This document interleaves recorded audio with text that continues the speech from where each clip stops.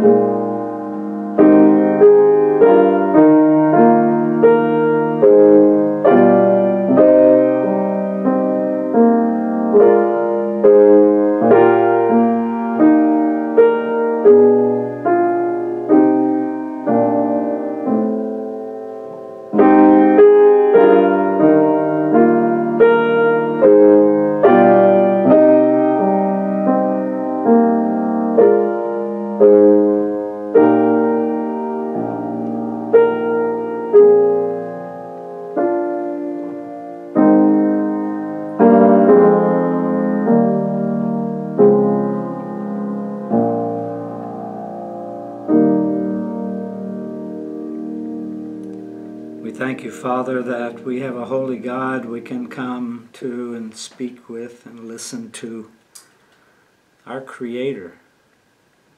We thank you that you have provided us this day of life, and pray that we might make the most of this day for your glory and for your purposes. We thank you that we can intercede on behalf of those who are going through various trials, and ask you, Father, to bring comfort and peace to those who are grieving, to those who are sick. Bring healing. And Lord, we thank you that we can trust you to do that. We lift up Sarah today, and Ann, and Sherry. We lift up the Ayers family and their loss. We pray, Lord, for our missionaries who are dealing with tragedies around the world, the explosion in Beirut, Lebanon, loss of life, loss of property. We pray for the nations of the world still struggling with the pandemic. We pray for the United States and our government, as decisions are made that affect millions of people, that you would intervene where inappropriate decisions are being made, that you would intervene where no decisions are being made. Lord, that you would do your work to protect your people. We pray too, Lord, that this lesson that's been ordained by you in this pandemic, that we might learn what you have for us to learn. We pray not only for our national leaders, but our local leaders, Lord, our church leaders, as we have to make decisions that affect many people. Give us your wisdom. And Lord, we rejoice at the gift of your Son, who brings salvation to us and the offer of salvation to all. We pray, O Lord, that the gospel might prevail through bright times and dark times, for your glory and for our good. In the precious name of Jesus we pray. Amen. Today I'm going to do something a little bit different. We're going to look at, I'm not going to read the passage ahead of time. We're going to look at this passage as we walk through what it's saying. It lends itself to that particular verse-by-verse reading and explanation. It's in Matthew chapter 20, is the parable that we are looking at today. And if you have a Bible with you, I encourage you to pick it up, turn to Matthew 20, and hopefully you can follow along with this. This parable actually answers a question that we have at the end of chapter 19. So there's some verses there I will read at the end of chapter 19, beginning at verse 27 of the Gospel of Matthew. Then Peter said in reply, "See, we have left everything and followed you. What then will we have?" Jesus said to them, "Truly I say to you, in the new world, when the Son of Man will sit on his glorious throne, you who have followed me will also sit on 12 thrones, judging the 12 tribes of Israel. And everyone who has left houses or brothers or sisters or father or mother or children or lands for my name's sake will receive 100-fold and will inherit eternal life. But many who are first will be last, and the last first." So the parable that follows that is what's called laborers in the vineyard, and that's what we're going to look at today. But it answers Peter's question there. In this parable, we see that the master is Christ. that all the laborers in the vineyard are the truly converted believers in the Lord Jesus Christ. Those people that we looked at in other parables, like back in chapter 13 or in Mark chapter 4, those who received the good seed of the word. They're the wheat, not the weeds. The ones who found the treasure in the field, and the one that discovered the pearl of great price. Those are the laborers that we see in this particular parable today in chapter 20. Charles Spurgeon said about this, "The kingdom of heaven is all of grace, and so is the service connected with it. Let this be remembered in the exposition of this parable. The call to work, the ability, and the reward are all on the principle of grace, and not upon that of merit."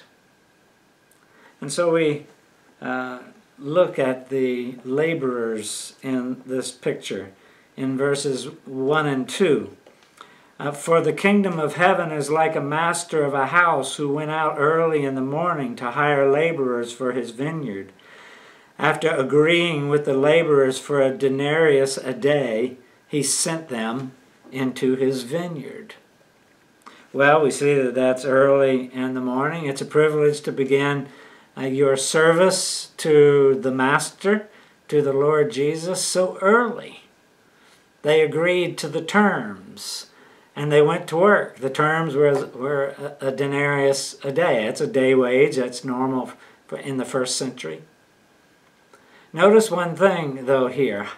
Hiring begins with the householder, the master of the house who went out early in the morning to hire laborers. Hiring begins with the householder. The initiative is with him. All the work of God begins with God. It doesn't begin with us. It doesn't begin with our work. No, it begins with God. God's initial intrusion in our lives is just that, an intrusion in our lives. The initiative begins with the Lord. If anyone has the will to serve the Lord, it is because God's will working in them first.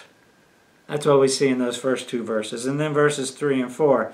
"And going out about the third hour, he saw others standing idle in the marketplace, and said to them, 'You go into the vineyard too, and whatever is right I will give you.'" So these verses say he saw some idle. He hired more workers. For the third hour, you see that going out about the third hour, he saw others standing idle. He hired more about the third hour. He hired them for 3/4 of a day's work. These are like the people whose childhood has passed, but they're not yet old. They have no deal like the first. He didn't promise them a denarius for their work. He just said, "Whatever it seems right, I will give you." If you who had passed your youth already, like these, would just take up the tools and serve God, would you do that? And then verse 5. "So they went, going out again about the 6th hour, and the 9th hour he did the same thing." The day was half gone. That represents middle-aged men and women who are called by the grace of God. And then later he went out. Those who are 7, 80, 90. The Lord calls a number of those by his gift of grace. Calls people throughout their lives. And God in his grace and mercy and love calls into the kingdom work those who've long lost the years of youth, like me, for instance, closing in on the end of their lives, and he receives them for service. He still does. He has a work for the weak as well as a work for the strong. He doesn't allow people to serve him without the gift of grace, even though they've spent their best days living in sin. If you've procrastinated in giving your life to, listen to me, if you've procrastinated in giving your life to the Lord, this parable should encourage you to seek the Lord. And then in verses 6 and 7 we read, "And about the 11th hour he went out and found others standing, and he said to them, 'Why do you stand here idle all day?' They said to him, 'Because no one has hired us.' He said to them, 'You go into the vineyard too.'" Why do you stand here idle all day? As a pastor, you do not know how many times I want to ask that question. Why do you stand here idle, not serving the Lord?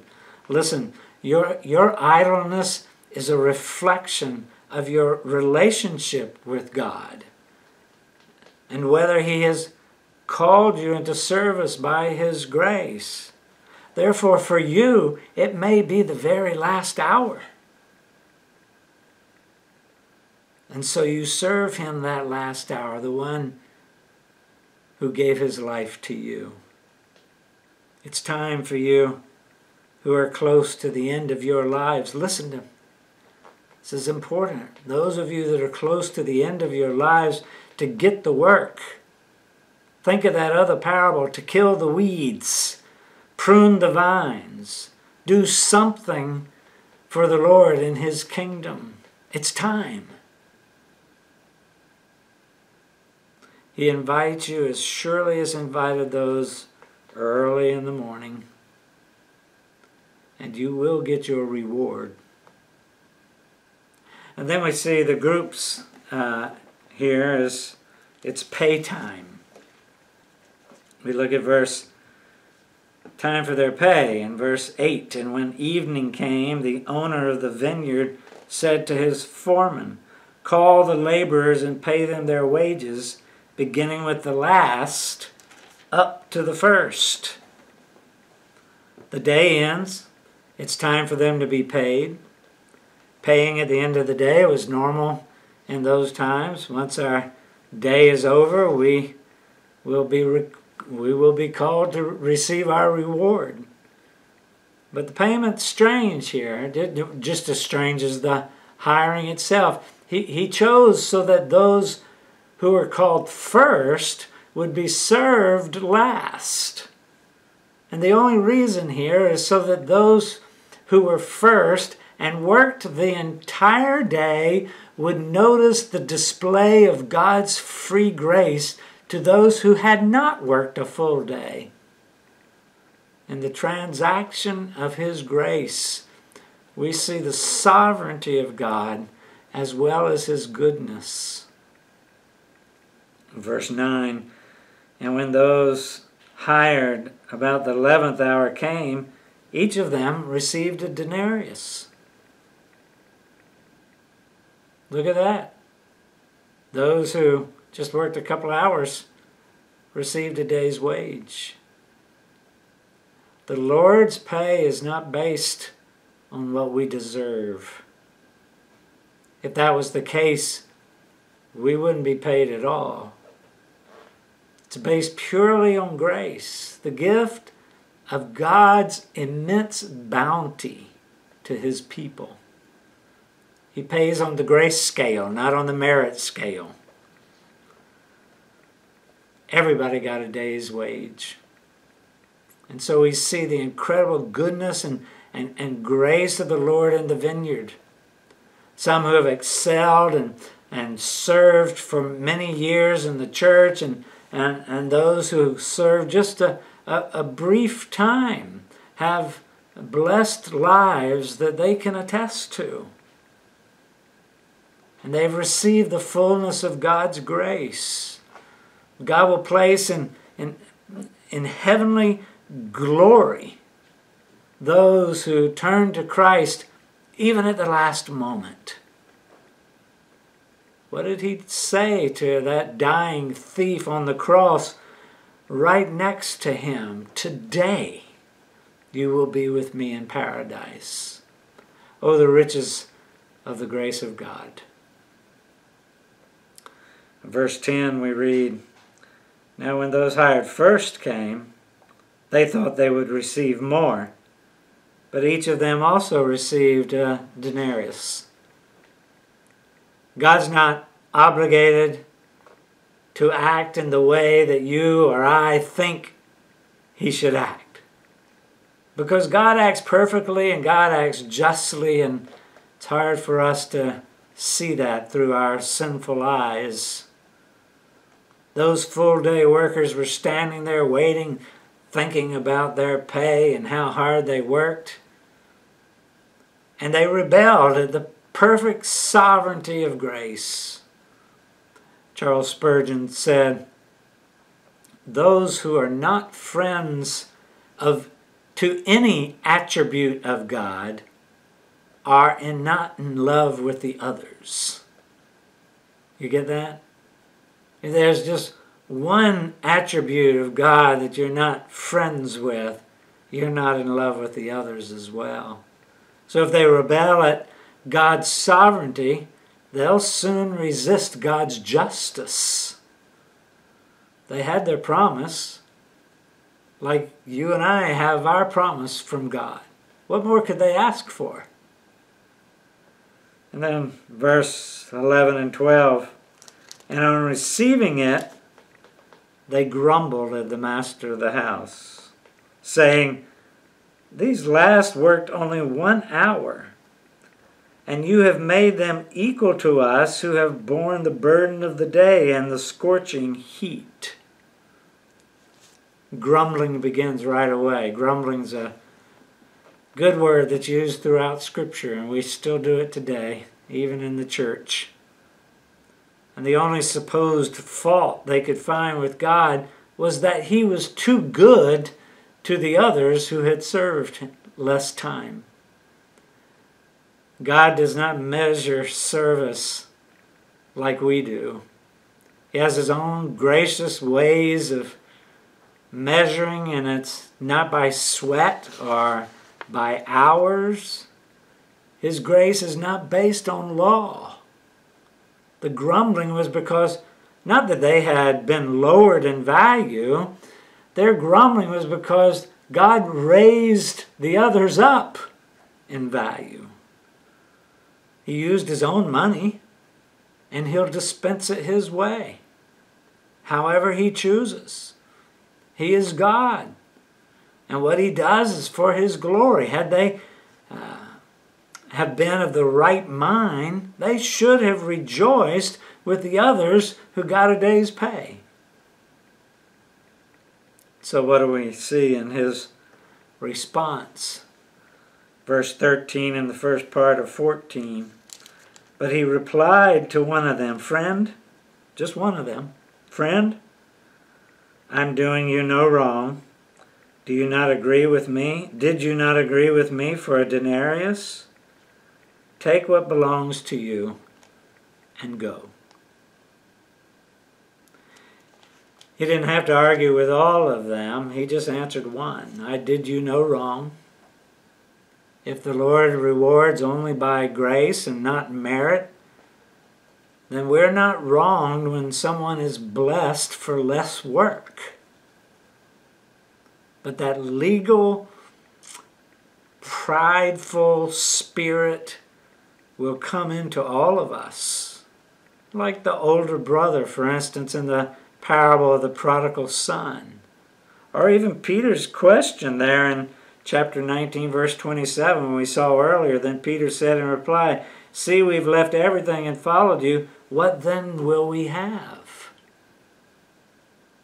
None of us is free of the proud spirit, no matter how unlovely and unreasonable it is.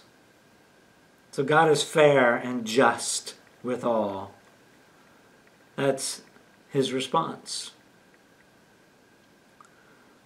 Second thing with his response, if God treats no one unfairly, then he deals with many more, far more leniently than we deserve. Verses 14 and 15. I choose to give to this last worker as I give to you. Am I not allowed to do what I choose with what belongs to me? Or do you begrudge my generosity? The master of the house will not be swayed from his liberal gifts of grace. What he gives is his own, and that's what sovereignty does. That's what sovereignty is. He has the right to do with what he pleases. And when he does it, is always right and always perfect, no matter how it looks to us. The Lord is not going to be ruled by your regulations or my regulations. If mercy belongs to the Lord, he may give it as he pleases. If reward for service is a pure act of grace, he gives it according to his good pleasure. He says in Scripture, I will have mercy on whom I will have mercy. Do you begrudge my generosity, he says? Do you resent my generosity? Do you envy my generosity? Because I am good to those who deserve so little? Does this leave you out of what I promised you? Never ever envy those who come to the Lord late in life, and never undervalue their usefulness for the kingdom. That is so important.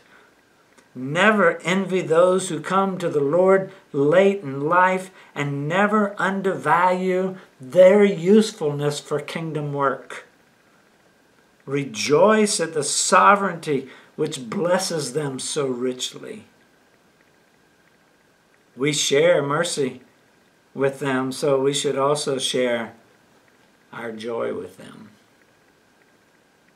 Then the third thing we see God is fair and just with all. If God treats no one unfairly, then he deals with many far more leniently than we deserve. And then lastly, God's perspective is all true disciples are equal in his eyes. Verse 16. So, the last will be first, and the first last. He frames this entire parable with that same sentence. He ends chapter 19 with, but many who are first will be last, and the last first. And he ends the parable with, so the last will be first, and the first last. He framed it that way, and teaching us that precedence in the kingdom is by the order of grace, and not by the sense of rightness or justice. As he is king, he has the right to rule, and he cannot do wrong. All who are truly saved are equally precious in the Lord's sight, and equally rewarded with eternal joy in the presence of Christ and all the redeemed gathered there. Jesus has now finished his answer to Peter's question there. What then do we have? What will we be left with? Just some closing points I'd like to make. First of all, God initiates salvation sovereignly. You see that throughout the whole parable. He came into the marketplace. He selected those he wanted to come and serve in the kingdom. Jesus said that to the apostles in John chapter 15. You have not chosen me. Why? I have chosen you. God initiates salvation sovereignly. Secondly, God establishes the terms. He set the terms, and they agreed to the terms. They came on his terms. The terms of the gospel have been established. God set the terms of the gospel. You come to him on the basis of his terms. Thirdly, we see God is continually calling people into the kingdom. That's a glorious thing, isn't it, when you study this parable? There was a beginning during the day, and there will be an end during the day, and his work is continuous. The work of redemption goes on and on and on and on. He's continually going into the marketplace of humanity and selecting those he wants to come and work. The fourth truth we see in this passage is God redeems those who are willing. Now, hear me out. They answered the call. That's the other side of his sovereign choice. They were there. They were available. They were willing. They knew they were dependent. They had nothing apart from this.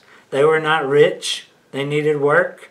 They were not satisfied. They were poor and meek, and they were the beggars and those without the resources who would take whatever the master would give. And he called them, and they stepped forward. Number 5, God is particularly compassionate to those who have no resources. When you think about the fact that there are many noble and there are many mighty, God could have sovereignly done anything that he wanted. Why them? Well, God, we see throughout Scripture, God has this unusual compassion for those in deep need, particularly the poor, the sick. That's something the church needs to wake up to. Number 6, all who came into the vineyard worked. There were no deadbeats. There were no freeloaders. There weren't 2 people working and 4 people supervising. And what is the work? What is the work today? Well, they were harvesting. The harvest today is evangelism. That's the work, isn't it? That's the only work we do here, really, we can't do in heaven. It's the only thing. I mean, we're going to praise in heaven. We're going to worship in heaven. We're going to live those holy lives in heaven. We're going to fellowship in heaven. Oh, won't that fellowship be like crazy in heaven? When we're all perfect, we won't have to confront anything. We'll just enjoy. But we won't evangelize in heaven. That's the work today. The harvest is plentiful. And everybody does it. Everybody in the vineyard does it. Everybody is called to work. We don't all work as well as we should. That's true. But the work is there. And if you're in the kingdom, you're about the work. And lastly, number 7, this is overwhelming. God gives all of us more than we deserve. Let me say it again. God gives all of us more than we deserve. You know the truth? Nobody in this parable got what they deserved. The people that worked 1 hour didn't deserve it. Neither did the people who worked 12 hours. There's really no argument here about the generosity of the landowner. God gives us more than we deserve. If you gave the Lord 60 years of service, would you deserve heaven? You wouldn't deserve it any more than the person who gave the Lord 15 minutes of service. It's all of grace. So then there's that one sort of overwhelming lesson. That's humility and a sense of unworthiness. We didn't see that with those who worked the entire day. But humility and a sense of unworthiness is the only right attitude toward our sovereign, saving God. Humility and a sense of unworthiness is the only right attitude toward our sovereign, saving God. Give your life to Him today. It's never too late. Trust what Christ did on the cross for you today and serve Him with all your might, even if there are only 5 minutes left. Do it, because the end of the day is coming. Father God, we thank you for this time. We thank you for your word. We thank you for the teaching of Jesus. We thank you for those who are serving in the church even today, because you have changed their lives. We pray, Lord, that by the power of the Holy Spirit, you might change the lives of those listening to this video today. We thank you for your love, your care for us, that precious gift of grace. In the name of Jesus, our Lord and Savior, we pray. Amen.